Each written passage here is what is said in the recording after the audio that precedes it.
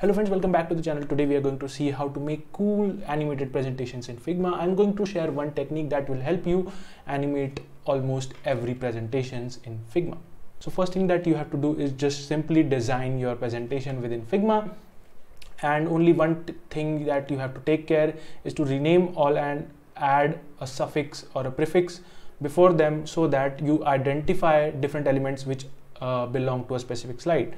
So to rename everything, you just have to select all of them, press Ctrl R, and you will be able to add a prefix or a suffix. So I'll add prefix and I'll put an underscore and select current name. For each slide, I have added the slide name itself as the prefix.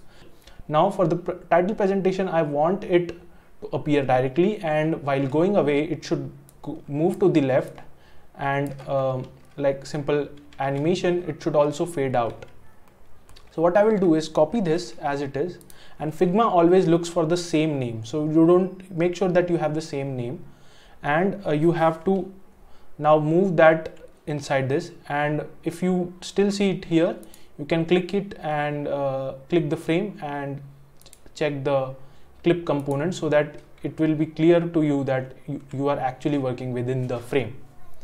And this element I will copy from the first slide, paste it on the other one,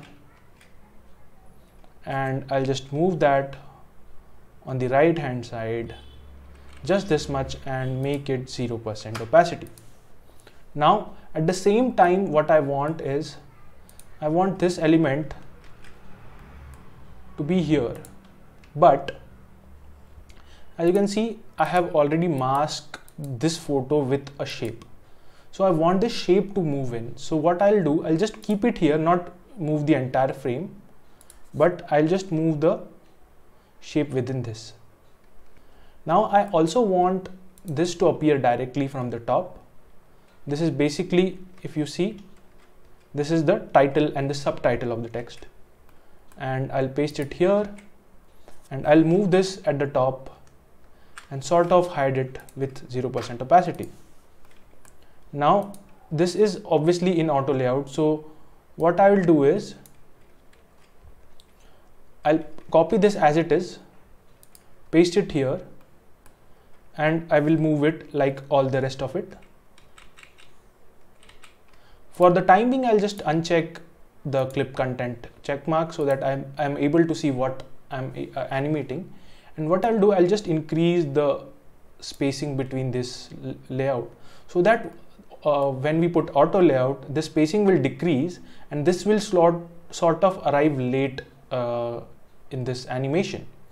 And also, so this is, I think this is bit too much. I'll make it like 4 times of its original size, and I'll decrease this opacity to like from 0 and this from 50. Go to prototype mode and animate between these two.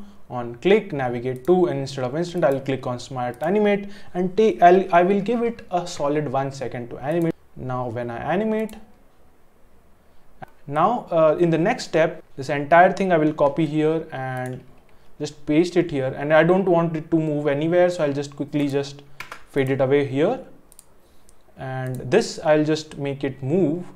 So I'll copy here, again paste it here, and go inside the mask and move the shape so that it's, so I've pasted those elements in this slide, and apart from that, I'm not only pasting them and moving them aside so that they move inside, I'm also making the second and the third element slightly far away from the main position so that they arrive slightly late, because they have the same amount of time to move to that space, but they are arriving slightly late.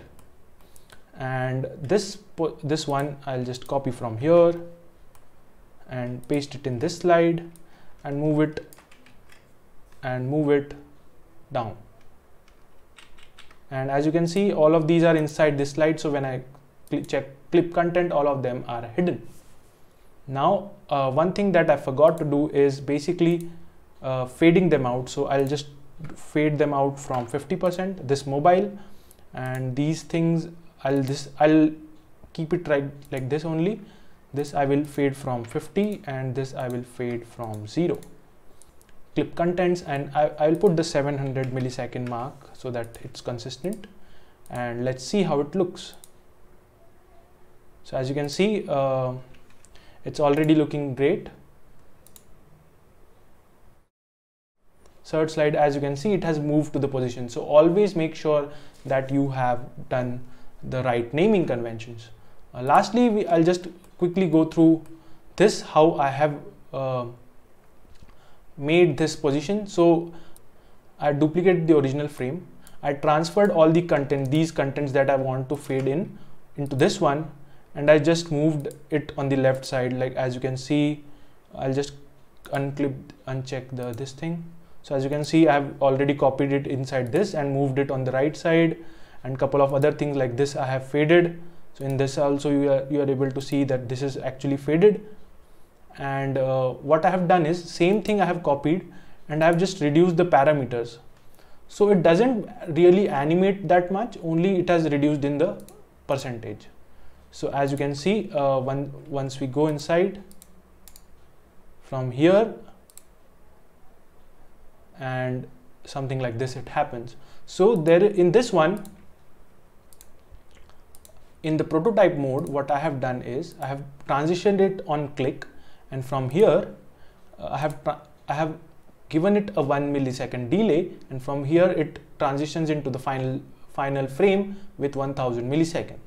If you want certain things within a page to animate first, and then you want other things to animate in, then you can create a duplicate of the final frame and sort of compile all the elements, required elements in the middle frame, and whichever you want first you just animate in, and then you can basically simply from there you can give the interaction of delay of 1 millisecond and then final this thing.